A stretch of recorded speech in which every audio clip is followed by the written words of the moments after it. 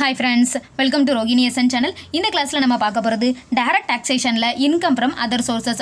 ஒரு person உடைய total income கண்டுபிடிக்கும்போது 5 heads of income ல நம்ம கண்டுபிடிப்போம். அதுல கடைசியா இருக்கக்கூடியது தான் income from other sources. Tax படிக்கிறோம் அப்படினு சொன்னா each and every sentence வந்து நமக்கு important.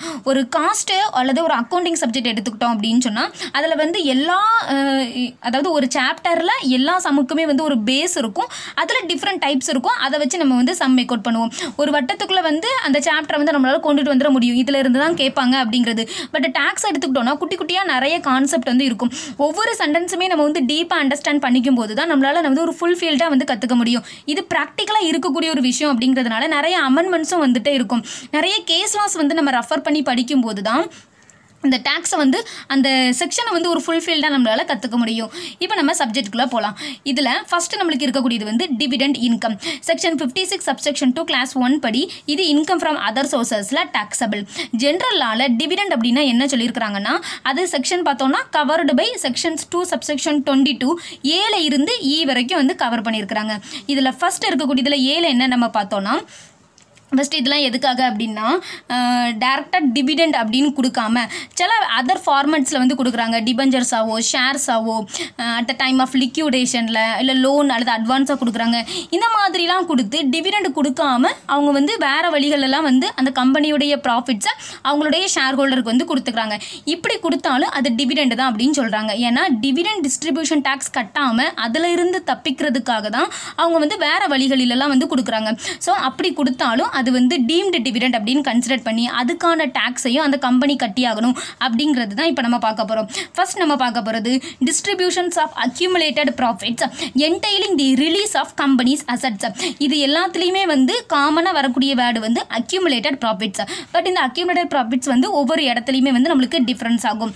இதில் ஃபஸ்ட்டு சிச்சுவேஷனில் என்ன பண்ணுறாங்க அப்படின்னு சொன்னால் அந்த ப்ராஃபிட்ஸை வந்து கொடுக்குறாங்கல்ல வெதர் கேபிட்டலைஸ்ட் ஆர் நாட் அந்த கம்பெனி வந்து அவங்களுடைய ஷேர் ஹோல்டருக்கு கொடுக்குறாங்க. என்ன மாதிரினா டிஸ்ட்ரிபியூட்டட் இன் கேஷ் டைரெக்டாக கேஷாகவே கொடுத்துட்டாங்க அப்படின்னு சொன்னால் அது வந்து நம்ம டிவிடெண்டாக கன்சிடர் பண்ணிக்கிறோம். அந்த கேஷ் அமௌண்ட்டை வந்து நம்ம டிவிடெண்டாக கன்சிடர் பண்ணி டிஸ்ட்ரிபியூஷன் டேக்ஸ் வந்து கட்டிக்கலாம். அடுத்தது டிஸ்ட்ரிபியூட்டட் இன் கைண்டாக கொடுக்குறாங்க அப்படின்னு சொன்னால் அதுக்கான எக்ஸாம்பிள் பார்த்தோன்னா ஷேர்ஸாக வந்து கொடுக்குறது டெலிவரி ஆஃப் ஷேர்ஸ் எக்ஸெட்ரா. அப்படி இருக்கக்கூடிய சிச்சுவேஷனில் அதனுடைய வேல்யூ அதாவது மார்க்கெட் வேல்யூ ஆஃப் சச் ஷேர்ஸை வந்து நம்ம டீம்டு டிவிடெண்டாக வந்து கன்சிடர் பண்ணிக்கிறோம் இன் தி hands of share holder. First வந்து கம்பெனி சைடில் இருந்து டிவிடெண்ட் கொடுக்குறாங்கன்னா அவங்க டிடிடி பே பண்ணிட்டு தான் கொடுப்பாங்க. ரிசீவர் சைடில் பார்த்தோன்னா இந்த அசஸியுடைய சைடில் அவருக்கு வந்து அது டாக்ஸபிள் தான்.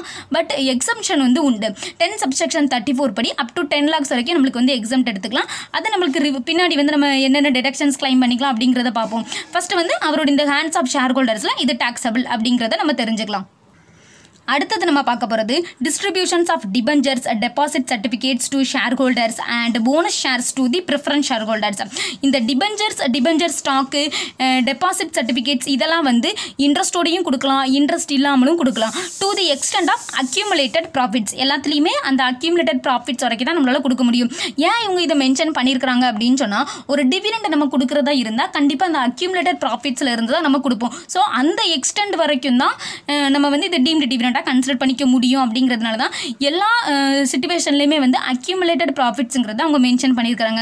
இந்த மாதிரி கொடுத்தாங்கன்னா அதுக்கு மார்க்கெட் வேல்யூவை வந்து நம்ம டீம்டு டிவிடெண்டாக எடுத்துக்கலாம்.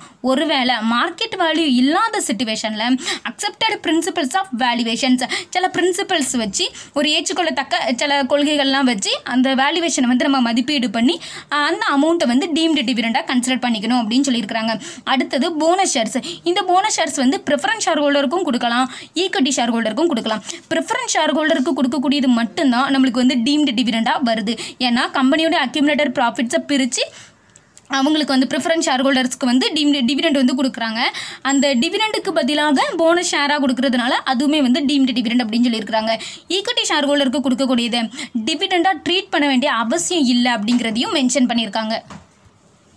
அடுத்த செக்ஷன் பார்த்தோன்னா டிஸ்ட்ரிபியூஷன்ஸ் ஆன் லிக்யூடேஷன்னா ஒரு கம்பெனி கலைக்கக்கூடிய ஒரு சிச்சுவேஷன். இந்த சிச்சுவேஷனில் அந்த கம்பெனி அவங்கக்கிட்ட இருக்கக்கூடிய அந்த ப்ராஃபிட்டை இமீடியட்லி பிஃபோர் இட்ஸ் லிக்யூடேஷன் அந்த லிக்யூடேஷனுக்கு முன்னாடி வரைக்கும் இருக்கக்கூடிய அந்த ப்ராஃபிட்டை ஏதாவது பிரித்து கொடுக்குறாங்க அப்படின்னு சொன்னால் அது வந்து டீம்டு டிவிடெண்ட் அப்படின்னு சொல்லியிருக்கிறாங்க. ஒருவேளை ஆஃப்டர் லிக்யூடேஷன் கொடுக்குறாங்க அப்படின்னு சொன்னால் அந்த சிச்சுவேஷனில் அது டிவிடெண்ட் கிடையாது, அது ரீபேமெண்ட் டுவர்ட்ஸ் கேபிட்டல் அப்படிங்கிறதையும் சொல்லியிருக்காங்க. இந்த லிக்யூடேஷன் அப்படிங்கிறதே வந்து ஒரு கம்பல்சரி அக்யூசியேஷனாக சொல்லியிருக்குது. Compulsory அக்யூசியேஷன் of an undertaking by the government or any corporation won't R controlled by the government. இந்த மாதிரி ஒரு சிச்சுவேஷனில் லிக்யூடேஷன்ங்கிறது நடக்குது அப்படின்னா அப்போ அக்யூமுலேட்டட் ப்ராஃபிட்ஸ் அப்படிங்கிறது நம்மளுக்கு டிஃபர் ஆகுது. அதில் என்ன அப்படின்னா இதில் நம்ம பார்த்தோன்னா இமீடியட்லி பிஃபோர் இட்ஸ் லிக்யூடேஷனுக்கு முந்தைய தேதி வரைக்கும் இருக்கக்கூடிய அந்த அக்யூமுலேட்டட் ப்ராஃபிட்ஸ் வந்து நம்ம எடுத்துக்கலாம். பட் இந்த சிச்சுவேஷனில் இந்த கம்பல்சரி அக்யூசியேஷன் இருக்கலாம், இந்த சிச்சுவேஷனில் நம்ம என்ன பண்ணுறோன்னா அந்த லிக்யூடேஷன் நடக்கக்கூடிய அந்த இயருக்கு இம்மீடியட்டாக இருக்கக்கூடிய 3 ப்ரீவியஸ் இயரில் உள்ள அக்யூமுலேட்டட் ப்ராஃபிட்ஸையும் நம்ம எடுக்கக்கூடாது அப்படின்னு சொல்லியிருக்காங்க. Accumulated profits excludes profits of the company prior to the 3 years immediately preceding the previous year in which such accusation took place அப்படிங்கிறத அவங்க மென்ஷன் பண்ணியிருக்கிறாங்க. அடுத்தது distribution on reduction of capital. ஒரு கம்பெனி அவங்களுடைய கேபிட்டலை குறைக்கிறதுக்காக ஏதாவது வந்து பேமெண்ட் கொடுக்குறாங்க. அப்படி பேமெண்ட் கொடுக்கும்போது அந்த அக்யூமுலேட்டட் ப்ராஃபிட்ஸ்லேருந்து கொடுக்குறாங்க அப்படின்னு சொன்னால் அது வந்து டீம்டு டு பி டிவிடெண்டாக கன்சிடர் பண்ணிக்கணும்னு சொல்லியிருக்கிறாங்க. அடுத்தது பார்க்க போகிறது ரொம்ப இம்பார்ட்டண்டான ஒரு section. Advance or loan by closely held company to it share holders R specified concern. இதை கொஞ்சம் கூட டீப்பாக தான் நம்ம அண்டர்ஸ்டாண்ட் பண்ணிக்கணும். க்ளோஸ்லி ஹெல்டு கம்பெனி அப்படின்னா யாருன்னா பிரைவேட் லிமிடெட் கம்பெனி தான் க்ளோஸ்லி ஹெல்டு கம்பெனி. அதாவது public R not substantially interested. Public வந்து அங்கே சப்ஸ்டான்ஷியல் இன்ட்ரெஸ்ட் அவங்களுக்கு இல்லை அப்படிங்கிற ஒரு கம்பெனி அல்லது பிரைவேட் லிமிடெட் கம்பெனியை தான் வந்து நம்ம க்ளோஸ்லி ஹெல்டு கம்பெனி அப்படின்னு சொல்கிறோம். ஓகே, அடுத்தது என்னென்னா இவங்களுடைய ஷேர் ஹோல்டருக்கோ இல்லைனா ஸ்பெசிஃபைடு கன்சர்னுக்கோ டைரெக்டாக டிவிடெண்ட் அப்படின்னு கொடுக்கல, அட்வான்ஸ் அல்லது லோன் இந்த மாதிரி கொடுக்குறாங்க. இப்படி இருக்கக்கூடிய சிச்சுவேஷனில் இந்த அட்வான்ஸ் அல்லது லோனை வந்து நம்ம டிவிடெண்டாக கன்சிடர் பண்ணிக்கணும் அப்படின்னு சொல்கிறாங்க. இப்போ ஃபஸ்ட்டு சிச்சுவேஷனில் பார்க்கலாம். ஃபஸ்ட்டு சிச்சுவேஷன் வந்து ஷேர் ஹோல்டர்ஸ்க்கு கொடுக்குறாங்க. எல்லா ஷேர் ஹோல்டருக்கு கொடுக்குறதையும் நம்ம அப்படி எடுக்கணுங்கிற அவசியம் இல்லை. எந்த ஷேர் ஹோல்டருக்கு 10% ஆஃப் ஓட்டிங் பவர் அந்த கம்பெனியில் இருக்குதோ அவருக்கு அட்வான்ஸ் அல்லது லோன் வந்து கொடுக்குறாங்க. அதுவும் closely held company within accumulated ப்ராஃபிட்ஸ்குள்ளே இருக்குது. இந்த மாதிரி எல்லா கண்டிஷனும் ஃபுல்ஃபில் ஆயிருக்கு அப்படின்னு சொன்னால் அவருக்கு கொடுக்கக்கூடியது டீம்டு டிவிடெண்ட் அப்படின்னு மென்ஷன் பண்ணியிருக்கிறாங்க. To a share holder being registered owner of shares holding at least 10% of the voting power, extent of accumulated profits, loan is not covered. அதாவது extent of the accumulated profits வரைக்கும் இருக்கக்கூடியது தான் நம்மளுக்கு deemed dividend. ஒருவேளை மேலே அதுக்கு மேலே போயிடுச்சு அப்படின்னு சொன்னால் loan is not covered accumulated profitsனா அதை வந்து deemed dividend கன்சிடர் பண்ணணுங்கிற அவசியம் இல்லை அப்படின்னு சொல்லியிருக்கிறாங்க. அடுத்த சிச்சுவேஷன் பார்த்தோம்னா ஸ்பெசிஃபைடு கன்சர்னுக்கு கொடுக்குறது. To any concern. கன்சர்ன் அப்படின்னா இங்கே என்னது அப்படின்னு பார்த்தோன்னா ஒரு ஹெச்யூஎஃபாக இருக்கலாம், firm, AOB, POI R another கம்பெனியாக கூட இருக்கலாம். இப்போ என்ன ஆகுதுன்னா காமன் ஷேர் ஹோல்டர் இருப்பாங்க இந்த சிச்சுவேஷனில். அந்த கம்பெனிலையும் நம்மளுக்கு வந்து 10% ஆஃப் ஓட்டிங் பவர் வச்சு அந்த ஷேர் ஹோல்டர் இருப்பார். அவரே இந்த பார்ட்னர்ஷிப் ஃபர்ம்லேயோ இல்லை ஹெச்யூஎஃப்லேயோ வந்து பார்ட்னராகவோ இல்லை மெம்பராகவோ இருப்பார். ஸோ இவருடைய இந்த தனிப்பட்ட விருப்பத்திற்காகவும் தனிப்பட்ட ஏதாவது ஒரு தேவைக்காகவும் அந்த கம்பெனியிலேருந்து ஏதாவது லோன் அல்லது அட்வான்ஸை இந்த ஹெச்யூஎஃப் இல்லை ஃபர்முக்கு வந்து ட்ரான்ஸ்ஃபர் பண்ணிக்கிடுவார். பட் உள்ளாடி யாருக்கு இன்கம் அப்படின்னு நம்ம பார்த்தோம்னா இந்த ஷேர் ஹோல்டருக்கு தான் இருக்கும். வெளியில் டிரான்சாக்ஷன் பார்த்தோம்னா அந்த கம்பெனிக்கும் ஹெச்யூஎஃப்க்கும் நடந்திருக்கும். இப்படி இல்லீகலாக எதுவும் நடந்திருக்கக்கூடாது. இந்த மாதிரி ட்ரான்ஸ்ஃபர் பண்ணி அவங்க வந்து டிவிடெண்ட் டிஸ்ட்ரிபியூஷன் டேக்ஸில் இருந்து தப்பிச்சிடலாம் அப்படின்னு நினச்சாங்கன்னா அது நடக்கக்கூடாது அப்படிங்கிறதுக்காக தான் இந்த இது வந்து அவங்க கொண்டுட்டு வந்திருக்கிறாங்க. இப்போ நம்ம பார்த்தோம்னா இங்கேயும் ஷேர் ஹோல்டராக இருக்காரு, அங்கேயும் பார்ட்னராக இருக்காரு. இங்கே 10% ஆஃப் ஓட்டிங் பவர் இருக்குதுன்னு சொல்லியிருக்கோமா, அதே மாதிரி அந்த கன்சர்னில் பார்த்தோம்னா at least 20% of the income of the concern, அந்த கன்சர்னில் 20% ஆஃப் இன்கம் வந்து இருக்கணும் அப்படின்னு சொல்லியிருக்கிறாங்க. இப்போ இந்த ஹெச்ஓஎஃப், ஃபர்ம், ஏஓபி, பிஓஏ இது எல்லாமே வந்து நம்மளுக்கு கன்சர்ன் அப்படிங்கிற அந்த இதில் வந்து வந்துடும். அதாவது 20% ஆஃப் ஷேர்ஸில் வந்து வந்துடும். 20% ஆஃப் ஷேர் ஆஃப் இன்கம் அப்படிங்கிறதுல வருது. இதுவே கம்பெனியாக இருக்குது, ஒரு கம்பெனி இன்னொரு கம்பெனியாக இருக்குது அப்படின்னா அங்கே 20% ஆஃப் ஓட்டிங் பவர் அப்படின்னு வரும். நம்ம நெட்டில் சர்ச் பண்ணோன்னா இது வந்து இன்னும் கொஞ்சம் டீட்டெயில்டாகவே கற்றுக்கலாம். பட் புக்கில் வந்து இவ்வளோ தான் கொடுத்துருக்காங்க. At least 20% of share of the income of the கன்சர்ன்னு கொடுத்துருக்காங்க. அங்கே வந்து அதர் தென் கம்பெனிக்கு தான் வந்து இன்கம்மை வந்து மென்ஷன் பண்ணியிருக்காங்க. ஒருவேளை கம்பெனியாக இருந்துச்சுன்னா நம்ம இன்கம் கூடலாம் வந்து இது பண்ண முடியாது. ஃபஸ்ட்டு வந்து என்ன பண்ணியிருக்காங்க, ஓட்டிங் பவர் கூட கம்பேர் பண்ணியிருக்காங்களா 10%ங்கிறது. அதே மாதிரி அந்த கம்பெனிலேயும் 20%க்கு மேலே ஓட்டிங் பவர் இருக்கணும் அப்படிங்கிறத வந்து அவங்க மென்ஷன் பண்ணியிருப்பாங்க. ஸோ இப்படி இருந்துச்சு, இந்த மாதிரி லோன் ஏதாவது ட்ரான்ஸ்ஃபர் ஆகுது அப்படின்னு சொன்னால் அந்த சிச்சுவேஷனில் அது டீம்டு டிவிடெண்டாக கன்சிடர் பண்ணணும் அப்படின்னு சொல்லியிருக்கிறாங்க. அடுத்தது இருக்கக்கூடியது எனி பேமெண்ட்ஸ். இது வரைக்கும் நம்ம பார்த்தது இந்த வேர்டு வந்து லோன் ஆர் அட்வான்ஸ்ன்னு பார்த்தோம். இங்கே நம்ம பார்க்க வேண்டியது வந்து பேமெண்ட்ஸ். எந்த மாதிரியான பேமெண்ட்ஸாக இருந்தாலும் on because of of R for the individual benefit of any such share holder, இது வந்து நம்மளுக்கு டீம்டு டிவிடெண்ட் சொல்லியிருக்கிறாங்க. இதுக்கான சிச்சுவேஷன் அப்படின்னு நம்ம பார்த்தோம்னா இங்கே வந்து நம்மளுக்கு கம்பெனி இருக்குது, கடன் கொடுக்கக்கூடிய அந்த கம்பெனி இருக்குது, அது ஒரு க்ளோஸ்லி ஹெல்டு கம்பெனி, அக்யூமுலேட்டட் ப்ராஃபிட்ஸுக்குள்ளே கொடுக்குது. அந்த ஷேர் ஹோல்டருக்கு வந்து 10% ஆஃப் voting பவருக்கு மேலேயே இருக்குது. அனதர் சைடில் பார்த்தோன்னா ஒரு பார்ட்னர்ஷிப் ஃபேம் வச்சுக்கலாம். இந்த ஃபேமில் வந்து இந்த ஷேர் ஹோல்டர் தான் வந்து பார்ட்னராக இருக்கிறாரு. இப்போ இந்த கம்பெனியிலேருந்து இந்த பார்ட்னர்ஷிப் ஃபேமுக்கு வந்து லோன் வந்து ட்ரான்ஸ்ஃபர் பண்ணுறாங்க. லோன் ட்ரான்ஸ்ஃபர் பண்ணி அந்த லோனில் ஒரு பாதி அமௌண்ட் அந்த பார்ட்னர்ஷிப் ஃபேமுக்கு வச்சுக்கிட்டு மீதி அமௌண்ட்டு இந்த பார்ட்னருடைய ஒய்ஃபுக்கு வந்து ட்ரான்ஸ்ஃபர் பண்ணுறாங்க அப்படின்னு ஒரு சிச்சுவேஷன் இருக்குது. இது பற்றி ஒரு கேஸ் கூட இருக்குது. அந்த ஒய்ஃபுக்கு வந்து ட்ரான்ஸ்ஃபர் பண்ணுறாங்க அப்படின்னு சொன்னால் அப்போ அந்த இடத்துல இந்த இண்டிவிஜுவல் பெனிஃபிட் இவருடைய பெனிஃபிட்டுக்காக தான், இந்த ஷேர் ஹோல்டருடைய பெனிஃபிட்டுக்காக தான். ஒய்ஃபுக்கு ட்ரான்ஸ்ஃபர் பண்ணாலும் அது இவர் வந்து யூஸ் பண்ணிக்கிறார் அப்படி தானே. ஸோ அதனால் அந்த ஷேர் ஹோல்டருடைய பெனிஃபிட்டுக்காக வெளியில் பார்த்தோன்னா கம்பெனி டு ஃபேமுக்கு ட்ரான்ஸ்ஃபர் ஆன மாதிரி இருக்குது. அப்புறம் அந்த ஃபேமில் இருந்து அந்த ஒய்ஃபுக்கு வந்து ட்ரான்ஸ்ஃபர் ஆயிருக்கு. ஸோ இப்படி இருக்கக்கூடிய சிச்சுவேஷனில் பண்ணினாலும் இது வந்து டீம்டு டிவிடெண்ட் அப்படின்னு வந்து சொல்லியிருக்கிறாங்க. On because of of R for the individual benefit of any such share holder. அடுத்தது இந்த ரெண்டு சிச்சுவேஷனையும் சீலிங் லிமிட் வந்து extend of the accumulated profits அப்படிங்கிறத மென்ஷன் பண்ணியிருக்காங்க. அடுத்தது இதில் எக்ஸப்ஷன்ஸ் வந்து இருக்குது. Would not be deemed dividend, இதெல்லாம் நம்ம டீம்டு டிவிடெண்டாக கன்சிடர் பண்ண வேண்டிய அவசியம் கிடையாது. அது என்ன அப்படின்னு நம்ம பார்த்தோன்னா அந்த கம்பெனியோடைய ஆர்டினரி கோர்ஸ் ஆஃப் இட்ஸ் பிஸ்னஸே வந்து கடன் கொடுத்து வாங்குறது தான், அல்லது அவங்களுடைய ஒரு சப்ஸ்டான்ஷியல் பார்ட் வந்து கடன் கொடுத்து வாங்குறது தான் வந்து அவங்களுடைய வேலை அப்படின்னு சொன்னால் அந்த சிச்சுவேஷனில் அவங்க கொடுத்த லோனோ அட்வான்ஸோ இல்லை ஏதாவது ஒரு பேமெண்ட்டோ நம்ம டீம்டு டிவிடெண்டாக எடுத்துக்க வேண்டாம். அடுத்தது where loan is had been treated as dividend. First சிச்சுவேஷனில் வந்து நம்ம லோன் கொடுத்ததே இல்லை அட்வான்ஸ் கொடுத்ததே டீம்டு டிவிடெண்டாக கன்சிடர் பண்ணியாச்சு. சப்சிக்வெண்ட்டாக அந்த கம்பெனி வந்து டிவிடெண்ட் கொடுக்குறோம் டிக்ளேர் பண்ணி டிவிடெண்டும் கொடுக்குறாங்க அப்படின்னு சொன்னால் இன்க்ளூடிங் தி பாரோயிங் ஷேர் ஹோல்டருக்கும் கொடுக்குறாங்க அப்படின்னு வரும்போது அந்த கம்பெனி வந்து அதுக்கு அகெயின்ஸ்டாக அந்த ப்ரீவியஸ் பாரோயிங்க்கு அகெயின்ஸ்டாக அதை வந்து செட் ஆஃப் பண்ணிக்கிறாங்க. பழையபடி செட் ஆஃப் பண்ணினதுக்கு அப்புறமா அட்ஜஸ்டட் அமௌண்ட் எதையுமே நம்ம அகெயின் வந்து டிவிடெண்டாக கன்சிடர் பண்ணிக்க வேண்டிய அவசியம் இல்லை அப்படிங்கிறதையும் அவங்க மென்ஷன் பண்ணிட்டாங்க. இது போக இன்னும் சில எக்ஸப்ஷன்ஸ் இருக்குது. அது என்னென்ன அப்படின்னு பார்த்தோன்னா on purchase of its own shares from A share holder. இப்போ எனி பேமெண்ட் அப்படிங்கிற அந்த இதில் இது வந்து வரும். இது வந்து பேமெண்ட் வந்து கொடுக்குறாங்க. பட் எதுக்காக அப்படின்னு நம்ம பார்த்தோம்னா ஓன் ஷேர்ஸை பர்ச்சேஸ் பண்ணுறதுக்காகவே வந்து கொடுக்குறாங்க. அப்படிங்கிற பட்சத்தில் செக்ஷன் 58 ஆஃப் கம்பெனிஸ் ஆஃப் 2013 படி இதெல்லாம் வந்து நம்ம டீம்டு டிவிடெண்டாக எடுத்துக்க வேணாம். அடுத்தது இன்னொரு சிச்சுவேஷன் இருக்குது. Any distribution of shares on demerger. Demerger அப்படின்னா என்னன்னா demerger by the resulting companies to the share holders of டிமெர்ஜ்டு company weather R not there is a reduction of capital in the டிமெர்ஜ்டு company அப்படின்னு mention பண்ணியிருக்காங்க. டிமெர்ஜ்டு கம்பெனினா என்னன்னா ஒரு கம்பெனியில் வந்து நிறைய divisions இருக்குது, நிறைய ஏரியாஸ் வந்து இருக்குது. அதில் வந்து அவங்க ஸ்பிளிட் ஆஃப் பண்ணுறாங்க. ரெண்டு செக்ஷன் வந்து டிமெர்ஜர் அப்படிங்கிறதுல வந்து ரெண்டு டைப் உண்டு. ஒன்று வந்து ஸ்பின் ஆஃப், இன்னொன்று வந்து ஸ்பிளிட் ஆஃப். ஸ்பின் ஆஃப் அப்படின்னு நம்மளுக்கு வரும்போது பேரண்ட் கம்பெனியும் அப்படியே தான் இருக்கும். அதுக்கு ரிலேட்டடாக இப்போ நம்ம புதுசாக கிரியேட் பண்ணியிருக்கக்கூடிய கம்பெனியும் வந்து அப்படியே தான் இருக்கும். அதாவது செவரல் டிபார்ட்மெண்ட்ஸ் இருக்குது அப்படின்னு சொன்னால் அவங்களால மேனேஜ் பண்ண முடியலை, ஒரு கண்ட்ரோலுக்குள்ளே கொண்டுட்டு வர முடியலை அப்படின்னா தனியாக அதை இன்னொரு கம்பெனியாக பிரித்து செப்பரேட்டாக அக்கௌண்ட்டை வந்து மெயின்டைன் பண்ணுவாங்க. இதுதான் வந்து நம்மளுக்கு டிமெர்ஜரில் நடக்கக்கூடியது. அப்படி ஸ்பைன் ஆஃப் அப்படின்னு சொன்னால் இந்த மாதிரி பேரண்ட் கம்பெனியும் இருக்கும், புதுசாக உள்ள கம்பெனியும் இருக்கும். இந்த ஸ்பைன் ஆஃப்க்கு வந்து பெஸ்ட் எக்ஸாம்பிள் என்ன அப்படின்னு நம்ம பார்த்தோன்னா விப்ரோ இன்ஃபர்மேஷன் டெக்னாலஜி டிவிஷன் வந்து 1980s அவங்களுடைய பேரண்ட் கம்பெனியிலேருந்து ஸ்பைன் ஆஃப் பண்ணி வெளியில் வந்துட்டாங்க. இப்போ வந்து அவங்களுடைய பேரண்ட் கம்பெனியும் இருக்குது, இந்த கம்பெனியும் இருக்குது. செவரல் பிஸ்னஸ் லைன் இருந்துச்சு, கண்ட்ரோல் பண்ண முடியல அப்படின்னு சொன்னால் அவங்க இந்த மாதிரி பிரித்து வந்து ஹேண்டில் பண்ணிக்குவாங்க. அக்கௌண்ட்ஸ்லாம் தனித்தனியாக வந்து ப்ரிப்பேர் பண்ணிக்குவாங்க. இதுதான் வந்து டிமெர்ஜர். இதில் புதுசாக ஒன்று உருவாகுதுல அதுதான் வந்து நம்மளுக்கு ரிசல்ட்டிங் கம்பெனி. அந்த ரிசல்ட்டிங் கம்பெனிக்கு ஏதாவது ஷேர்ஸை வந்து இப்படி ட்ரான்ஸ்ஃபர் பண்ணுறாங்க அப்படின்னு சொன்னால் அந்த சிச்சுவேஷன்லலாம் நம்ம டீம்டு டிவிடெண்டாக கன்சிடர் பண்ணிக்க வேண்டாம் அப்படின்னு சொல்லியிருக்கிறாங்க. ஸ்பிளிட் ஆஃப் அப்படின்னு சொன்னால் ரெண்டு கம்பெனியுமே வந்து புது கம்பெனி, பேரண்ட் கம்பெனி அப்படிங்கிறதே வந்து இருக்காது. ஒரே இது செவரல் டிபார்ட்மெண்ட்ஸ் இருக்குதுல்ல, ஸ்பைன் ஆஃபில் வந்து பேரண்ட் கம்பெனி இருக்கும், ஸ்பிளிட் ஆஃபில் வந்து பேரண்ட் கம்பெனி இருக்காது அப்படிங்கிறது தான் டிஃப்ரென்ஸு. எதுவாக இருந்தாலும் அந்த டிமெர்ஜர் சிச்சுவேஷனில் நம்மளுக்கு ரிசல்ட்டிங் கம்பெனிக்கு ஷேர் ஹோல்டர்ஸ்க்கு அந்த ஷேர்ஸை வந்து ட்ரான்ஸ்ஃபர் பண்ணுறாங்க அப்படின்னு சொன்னால் அதை நம்ம டீம்டு டிவிடெண்டாக எடுத்துக்க வேணான்னு சொல்லி மென்ஷன் பண்ணியிருக்கிறாங்க. அடுத்தது நம்ம பார்க்க போகிறது மீனிங் ஆஃப் அக்யூமுலேட்டட் ப்ராஃபிட்ஸ்.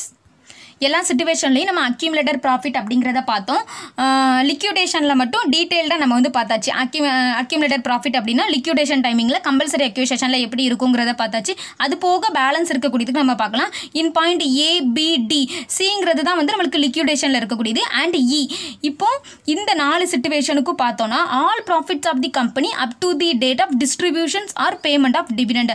அந்த டிவிடெண்ட் கொடுக்கறதுக்கு முன்னாடி நாள் வரைக்கும் இருக்கக்கூடிய அந்த கம்பெனியோடைய ப்ராஃபிட்டை வந்து எடுத்துக்கலாம் அப்படின்னு சொல்லியிருக்கிறாங்க.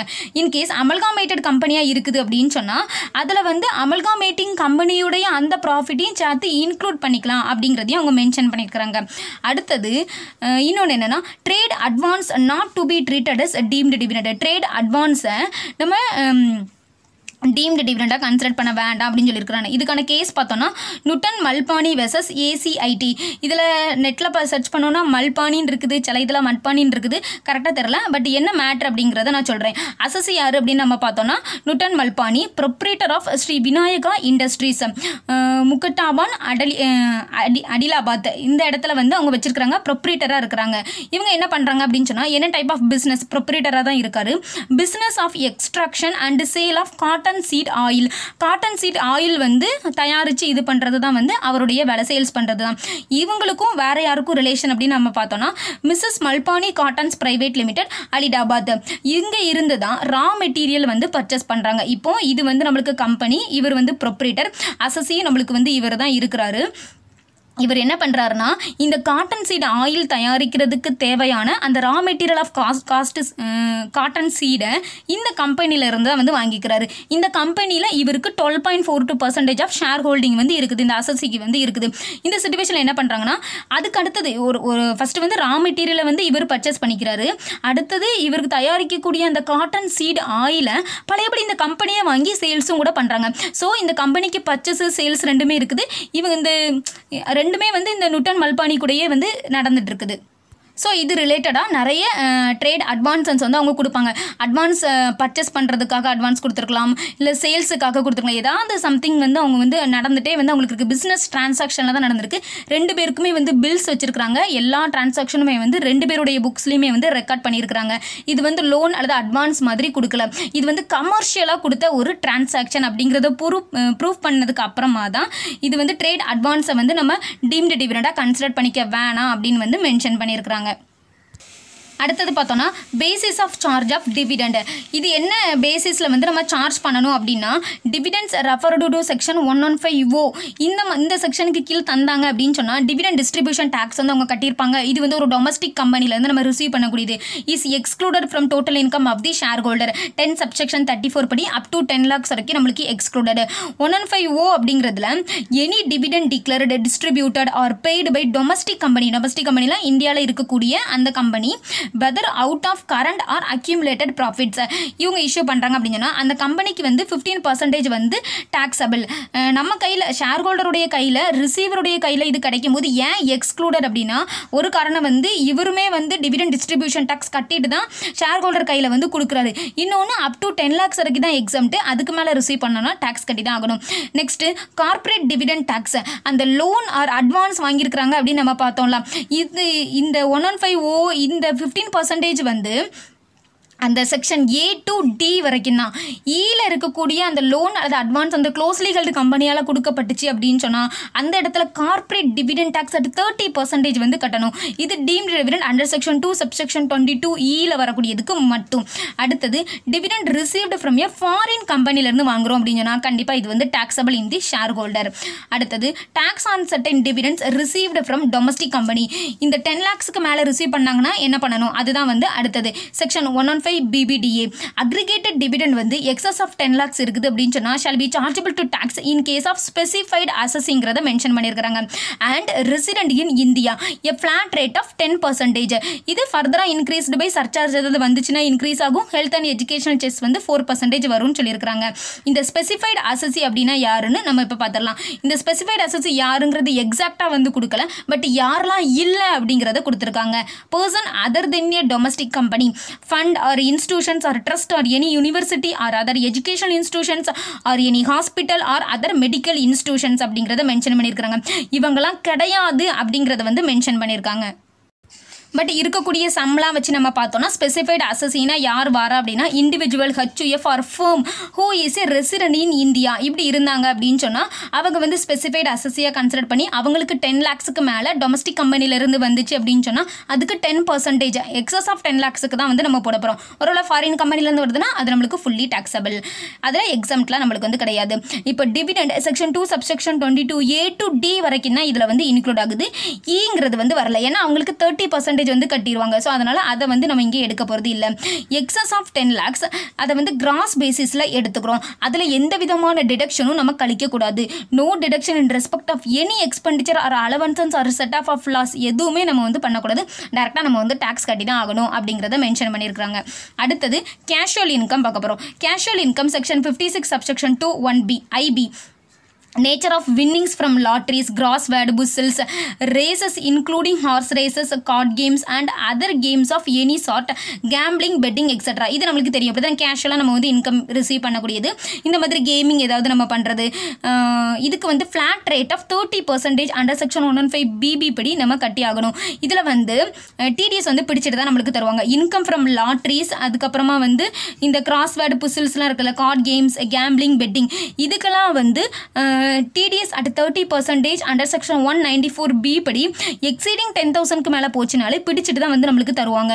அதுக்கு அடுத்தது இந்த ஹார்ஸ் ரேசஸ் இருக்கலாம், அதில் வந்து 10,000க்கு மேலே போச்சுன்னா அங்கேயும் 30% தான். பட் செக்ஷன் மட்டும் வேறு. TDS அண்டர் செக்ஷன் 194BB, இதுக்கு வந்து 194B.